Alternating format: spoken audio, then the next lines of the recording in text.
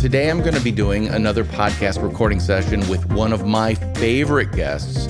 And without further ado, I just want to introduce you to him because he's a fantastic guy. It's the lovely, the inimitable Baer. Also known, interestingly enough, as Tequila Jay on certain social media networks, which we will be talking about because I'm so fascinated about it. But just getting into the podcast, I want to say thank you for joining us, Jay, and ask you this very interesting question. When did you decide to pivot Baer to Tequila Jay and really focus on this, what I would consider almost a new chapter in your life?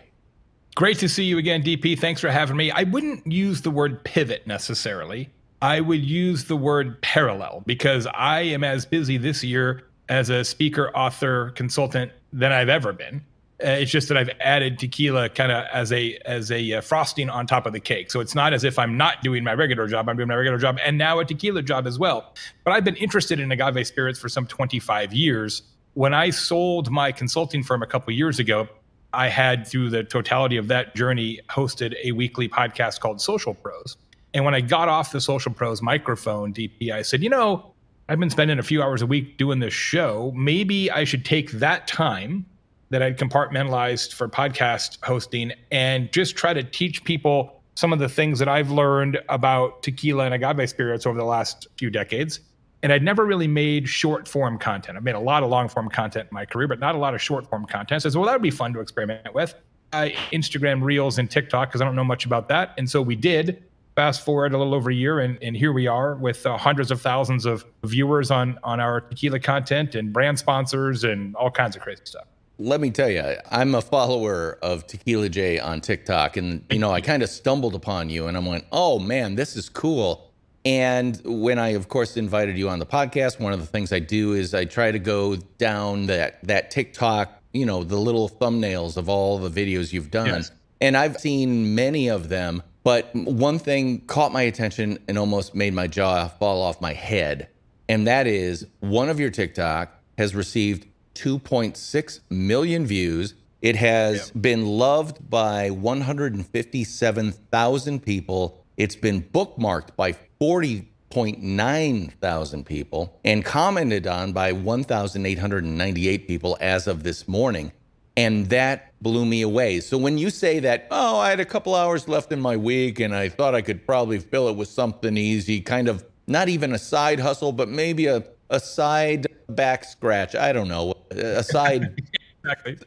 Just something minimal. And it gets 2.6 million views and that type of engagement, and really establishes you, whether you like it or not, and I know you like it, as one of the authorities, especially about tequila on TikTok, which happens to be going out to probably some of the most enthusiastic drinkers of tequilas and agave spirits. Yeah. This is amazing to me. And I want to let viewers of the live stream see exactly what I'm talking about by sharing that 2.6 million view thing. And it's all courtesy of, I think, George Clooney. And we'll talk about that in a second. One of the things I want to point out is he's not wearing one of his trademark plaid suits. We'll talk about that. But let's just watch this for a second so you can see exactly what I'm talking about and so enthusiastic about.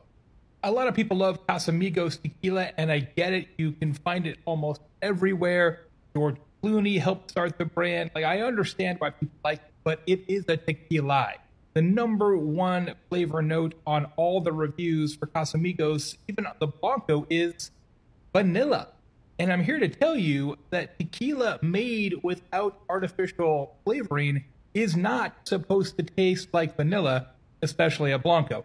If it's been in a barrel for a year or 3 years or 5 years, yeah, you can get vanilla flavoring. But for a Blanco that's not... Okay, I want to stop it there because hopefully listeners have gone, oh, that's interesting. I want to pull out one of the great copywriting lines in there. It's a tequila.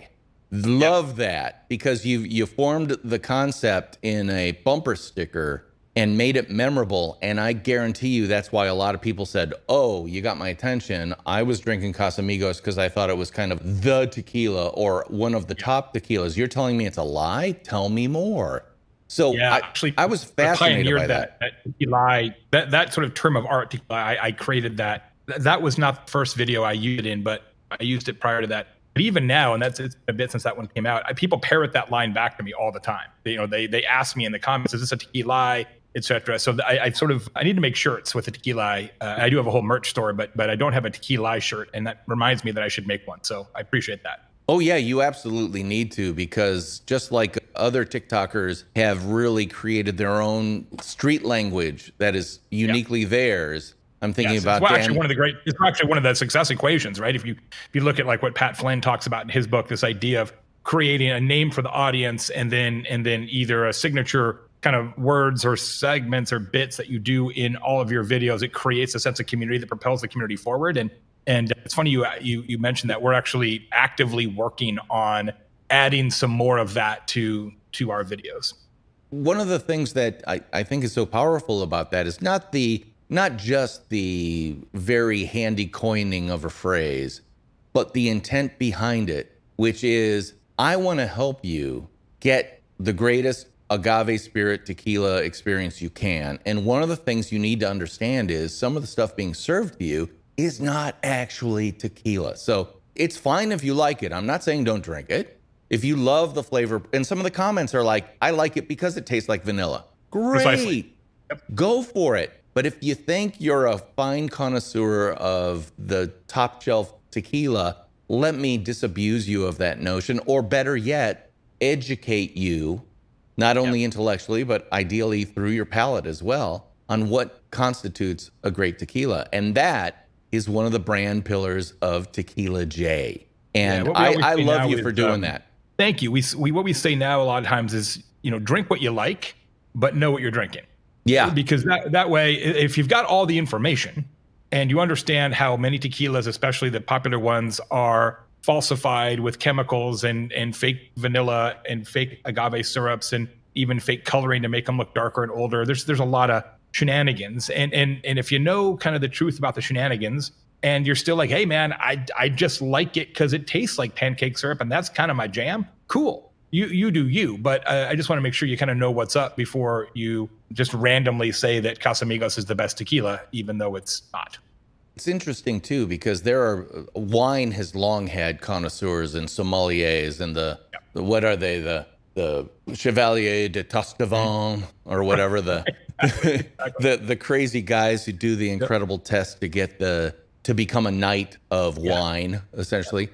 Tequila has always been fairly popular, but I see it as getting increasingly popular. Am I right in my understanding of that?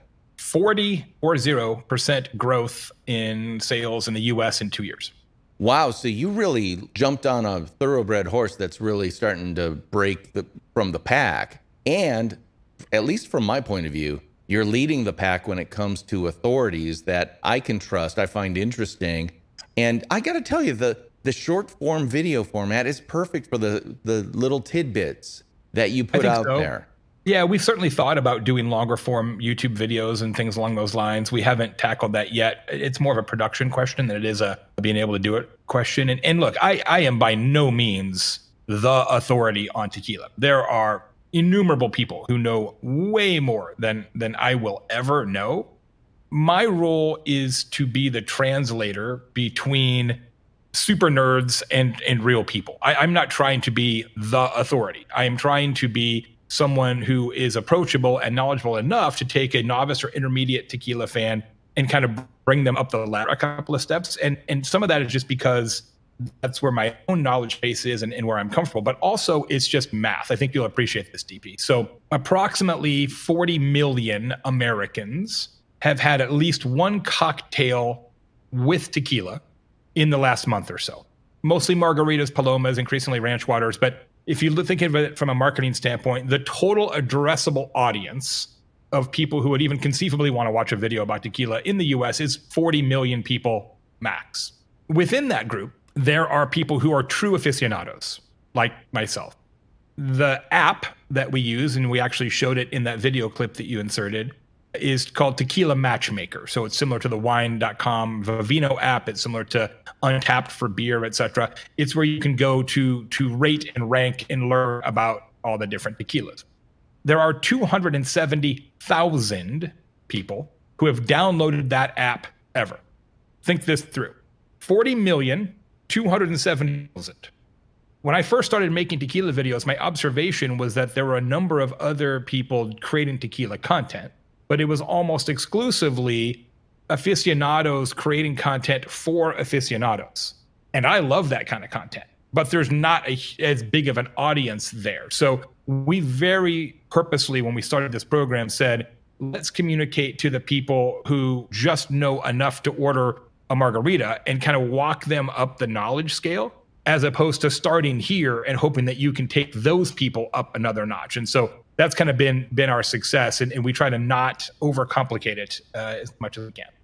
This is where I tie everything back to the central premise of this podcast when it comes to personal and small business branding. You are not being an expert that only talks to the rarefied air of the few people who are uber, as you use the word, nerds about this stuff. You are doing the same thing Susie Orman has done for personal finance, the same thing Neil deGrasse Tyson has done for astronomy and science, even into the realms of physics and stuff like that. The same thing that Bill Nye has done for science. You have decided to exist in that big middle market, if you will. It's not quite a middle market per se, according to the business term, but it's that big middle area where you got to have a little bit of interest in it so that I can talk to you about this, but you don't have to have a lot of knowledge, because that's what I'm going to share with you. And guess where I hate to say it, guess where a lot of the money lies? It's not in let me put it this way. College professors who study the very nichiest of niches may be the expert on any given thing. And like even Einstein, it was said that when he came out with his general theory of relativity, there were 3 people in the world who actually understood it. Well, guess what? A whole lot of other people existed in that middle area to popularize the idea, to explain it in such a way that other people could get it. And frankly, they sold a whole lot more content via books or became experts on TV shows, etc., than the person who actually originated it. So how does this relate to the average listener of this podcast? Be a J, which is you don't have to wait until you are the expert to start sharing your knowledge, your experience, and expertise. You can get out there in bite-sized pieces and share that and demonstrate your authority. And guess what happens? People then consider you an authority. Maybe not the authority, but the same way I don't consider Susie Orman the authority on personal finance. But if I had a get-together where I live and Susie Orman was coming to speak, I have no doubt that place would be packed to the rafters, because everyone knows, oh, she's relatable. Do you see how that works? It's that old thing about a guide is not 15 miles in front of you. They're 5 feet in front of you. And they guide you further down that path. They know more than you, yes. But it's not like they have a PhD in whatever it is over what you know. And that's what I love about what you're doing with Maddie, your co-host, on TikTok. What I always keep in mind is something that my good friend Rory Vaden taught me. And Rory's an extraordinary personal branding consultant and strategist. He says, your ideal audience is the person that you used to be. And what I try and keep in mind is that there was a point in time that I didn't know anything about tequila. And if I can remember that version of me and create content for that version of me and not get besotted by the curse of expertise, then we will continue to be successful. And Maddie, my co-host who you mentioned, who's on most of the videos, she's actually my assistant for all my businesses, the tequila business, the speaking business, the consulting business. So I work with her every day. The reason I brought her on to the videos, number one, she's just has a great camera presence. We have a really good dynamic, but she is the audience, right? She is sort of the manifestation of who we're trying to reach, where when we started doing the videos, she knew very, very little about tequila other than she loved margaritas. That was like the base level. And now over a year and a half, like she's at the point now where she really knows what's up. And so it's been a really interesting journey for her personally, and for me to have sort of a shotgun seat to watch that transformation. And what I really love, DP, is when the audience comments and says, wow, I can't believe like how much better Maddie's tasting notes have gotten or they say, oh, I really prefer the tequilas that Maddie likes, not the tequilas that Jay likes, etc. When they're sort of picking up what we're putting down in that way, that's really, really gratifying. You know, you're having an impact. For those of us old enough to remember the good old days of At the Movies with Gene Siskel and Roger Ebert, I had a rule of thumb. I was a kid in high school watching this thing and drinking it like water because I loved film, but I didn't have the language. You know, I didn't really understand. I knew that this one was better than this one, but I couldn't tell you why. And so you've got these two opinionated experts who they didn't dumb it down. They just made it accessible. And over time, you went, you know what? And this was my rule of thumb. If they both like it, I'm going to go see it. If Gene Siskel hates it and Roger loves it, I'm going to go see it. If Gene Siskel loves it and Roger hates it, I'm not going to go see it. Because literally, I understood that my taste was more aligned with that of Roger Ebert than Gene Siskel. The same way that perhaps, and I'm going to guess, and I don't mean to be sexist or anything like that, I'm going to guess that a lot of the females in your audience really appreciate having someone they see as themselves, as truly a surrogate for themselves, discovering and finding the joy of having a little bit of knowledge. It's not just about, oh, I like margaritas. It's, I really like the tasting notes difference between this specific. And so that when someone says, what type of tequila would you like in the margarita, if you're at a place that actually doesn't just pull you know, what is it called? The well drink? The well. Yeah. The well drink, yep.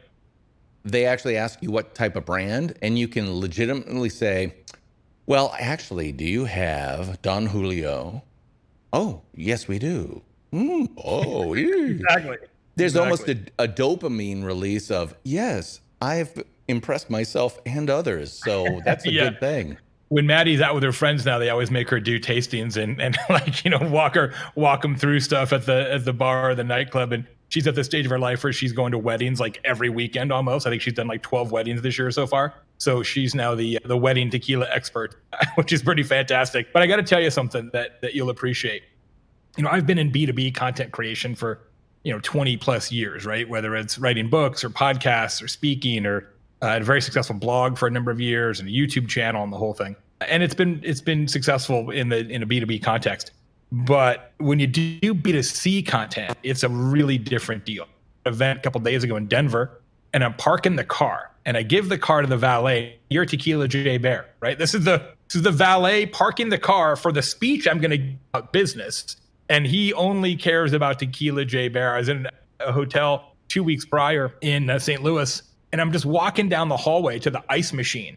And a guy walks past me, and kind of as he's past me, he sort of mumbles, that looks like Tequila J Baer. And I whip around, I'm like, I am Tequila J Baer, right? And like the whole thing, I gave him a pin and a sticker. So it happens all the time. So I get recognized at least once a week for tequila. A 20 plus year career as a best-selling author, Hall of Fame speaker, nobody gives a shit. But you start making tequila videos for a year and all of a sudden you're famous. Let me tell you, that's exactly what happens when you put yourself out there and you start building a truly personal brand. I mean, Jay Baer, and we'll talk about Jay Baer, the keynote speaking juggernaut, in next week's episode. I want to focus this week on Tequila Jay, the tequila educator that I know primarily from TikTok, but I think you said you also put it on Instagram Reels? Yeah, we actually have a larger audience on Reels. That's always a weird dynamic. Some videos work better on TikTok, some work better on Instagram. We do the same videos in both places. We probably shouldn't. We should probably tailor them a little bit more for each channel, but I only want to put so much time into this. But yeah, our audience is bigger on Instagram for us. That is interesting to me. But the whole point is one piece of content goes two places, and it's more than a 2x multiply when it comes to audience, because if you're saying TikTok is X and Instagram is X plus 10, that's more than 2x. I wasn't good at math, and I even know that. Yeah, no, the overlap between those two platforms is very minimal, especially for Reels. Instagram photos or Instagram carousels, you might have some people consume that and TikTok because then it's a different format. But short form video on Instagram, short form video on TikTok, most people kind of pick one. But for reasons that I don't fully understand, frankly, we started off when we started this project stronger on TikTok. Then over time, we got less strong on TikTok and a lot stronger on Instagram. So now Instagram we consider to be sort of our primary home and TikTok is our secondary home. Day to day, we have quite a bit more audience on Instagram. The average video for us on Instagram will do 25,000 views a day on average. TikTok is lower, but the TikTok algorithm is tuned such that if you do have a breakout post like the one we looked at earlier, your options, the chances that you'll have a huge spike are bigger on TikTok than on Instagram. So Instagram's got a higher sort of floor, at least for us. TikTok has a higher ceiling, at least for us. That's very interesting. But I want to underline the weight of the bar you have to lift to do what you've done so successfully. 5 videos a week. How long does it take you to produce one of those? And typically, what's the typical length? We try to keep every video, we have a few exceptions, but we try to have every video under 90 seconds. So usually our videos are 80 to 88 seconds, somewhere in that ballpark. Rarely longer, occasionally shorter. Frankly, I would love to be able to get them under 60. If we get them under 60, then we could do them with YouTube Shorts as well, because the cutoff for Shorts on YouTube is 60 seconds. It's too hard. We can't talk about the topic enough in 60 seconds to deliver as much value as I'd like to the audience. So we haven't been able to get it under 60 consistently. But the way we do it, when it's just me on camera, I'll actually shoot them right here in the home studio, usually on Saturdays when I'm not speaking, and I'll knock out 2 or 3 in a row. When we have Maddie with me, which is most of the videos are both of us, the way it works is Maddie doesn't live in town anymore. She used to live here in Bloomington, Indiana, where I live. Now she lives up north of Indianapolis. She'll come down about every 3 weeks and we'll have it very planned out and we'll shoot out like 9 or 10 videos in a row. So it's a pretty long day. It's usually an hour to set up and then 3 hours to shoot. So 4 hours there to shoot them. And then I do the rough edits, the slam edits. So I'll take, usually when we record the video, the actual recording is about 2.5 minutes, something like that. I'll take the 2.5 minute clip, drop it into an online program and just kind of cut out because I know I want it under 90. Be like, yeah, that's interesting, but we can put it in the caption. That's interesting, we can put it in the caption. And I'll get the timing approximate. And then now, I used to edit them all myself, DP. Yeah. But I was like, all right, this is too much time. So now we use a company called Splashio, which does the actual edits and the captions and the cutaways and stuff. And they're really inexpensive and very responsive. So we like working with them a lot. So I upload all the rough edits to Splashio. They do all the final edits. And then Maddie's in charge of actually posting the content every day to Instagram and TikTok. So I would say it probably takes us all in. It's about an hour of video, I would say, by the time you add everything up, which is not bad. And it's much shorter than most people, but I've also been making episodic content on a weekly basis for 20 plus years. So I am naturally faster at that kind of getting it into a system than most people would be. My understanding, based on just watching your content, there's not a hard script. There's not a teleprompter, is there? Never. No. Okay, so you've got kind of talking points, and then you just go. Yeah, absolutely. Yeah, and that was the one. I'm very comfortable with that style, having done 1,000 podcasts, etc. I wasn't sure when we started whether Maddie could do that. And it turns out she very easily can. I mean, she's a natural on camera, so it's actually worked out great. It would be a lot less interesting content if it was totally scripted and prompted and all that. So pretty much we have a topic, we kind of know where we're trying to get to, and then we just talk it out and make it work in the edit. Take that as a lesson. All you people who are like, I have to have a script. I have to say it exactly as written. I have to sweat as I look into the camera. And I'm telling you, the authenticity of, I know this stuff. I might even hem or haw a little bit in here. I'm not going for newscaster smooth. I'm going for, hey, this is me. I have some important stuff I want to share with you. And boom, that's what people want. That's what people respond to. And frankly, that's what people can smell. They can smell when you're too practiced. Or when you're doing the eye dart thing where you're moving your eyes, and that's just terrible. Especially TikTok, Instagram. I mean, that level of imperfection actually creates an authenticity bond with the audience. Content that's too polished typically doesn't work well in that format. So here's my actual advice on that, DP, if I may. Yeah. Go ahead and script it. But here's how you do it. Write the script, read the script silently, then perform the script, then delete the script, turn on your camera and do it. You read it once, you say it once, then delete it, then turn on the camera and do it. You'll have enough like short-term memory in your head that it won't be a train wreck, but it won't feel scripted because it's not totally scripted at that point. That's the process that I really recommend. Write it, read it, say it, delete it. And the delete it is, to me, the most important thing, because if you have the notes right below you, you are going to look. Even if you don't need to, you will look at them because you're like, Absolutely. Did I leave anything out? And the second you break eye contact with the camera, that's when you become that kind of shifty-eyed, you know. They call it shifty-eyed. Exactly. Shifty-eyed was originally describing people you know are lying to you, or snake oil salesmen. Right. Well, now when it comes to doing what we're doing right now, I'm staring right into the camera lens. You are down here, but I'm not looking at you. I'm looking right into the camera lens because I know my eye contact is going into your eyes. It's kind of the Errol Morris style of interviewing for documentaries. He has this whole mirrored setup so he can literally look straight in the eye of the person he's interviewing, and the camera will capture that eye line. And that is so important when it comes to authenticity. But again, I just want to underline it for listeners. You don't have to be this monster practice actor to do this stuff. You got to go see. I'm going to pull up the one shot with the lower third so you can actually see it. Go follow tequila.j on TikTok or Instagram. Is it still tequila.j on Instagram? Tequila J Baer. Tequila J Baer on Instagram. Okay, so either place, go check him out, and you will see this guy who's very personable. And I'm not going to say you have a face for radio or anything like that, but you're a normal guy. I'm a normal guy. Yeah, you're a normal guy, and you're sharing what you know. You aren't afraid to make a pronouncement that this is a tequila, which is, by the way, you got to have that merch. You gotta. It's like Dan McClellan on TikTok, who is a Bible scholar who has been on the podcast. He always starts his videos when someone is coming out with an extraordinary claim. He'll cut to him and he'll go, all right, let's see it. And now he's got, all right, let's see it, t-shirts. And people love him for that. It's a catchphrase, but it's based not on, I need a catchphrase, but I said this over and over again.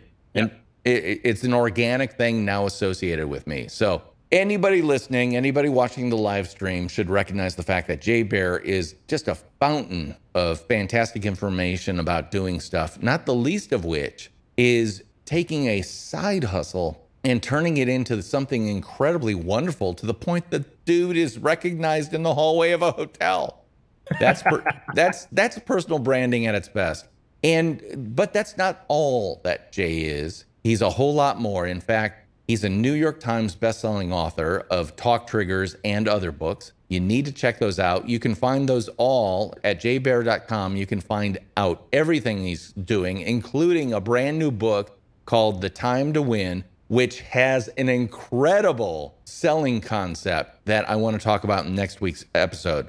But for now, I want to remind everybody that this podcast is brought to you by this bad boy, Nonfiction Brand. Discover, craft, and communicate the completely true, completely you brand you already are. Written by yours truly. But here's the thing. Somebody blurbed the front of the book, and it says this: 3 fire emojis. Highly recommended, a spectacularly useful guide to personal branding that pulls off the difficult trick of being both realistic and inspirational. A must read regardless of where you are in your own brand building journey. Who said that? The man you see in front of you, Jay Baer, New York Times bestselling author of Talk Triggers. So once again, thank you so much for blurbing that book and giving me that stellar blurb. I mean, I couldn't ask for anything better. Richly deserved, my friend, richly deserved. It's a great book. Well, thank you so much. That book, by the way, is available at Amazon.com. Just look for Nonfiction Brand and maybe tack on the last name Knudten just to make it easier to find. And Knudten is spelled as you see it on the screen. Or if you're listening, it's K-N-U, D as in David, T as in Tom, E as in Edward, N as in nothing. Check it out. I hope you'll pick up a copy and let me know what you think. For now, that's it for this week's edition of the Nonfiction Brand Podcast. I am, of course, your host, DP Knudten, and he is Tequila J Baer. And we'll be talking at you again next week. Bye-bye.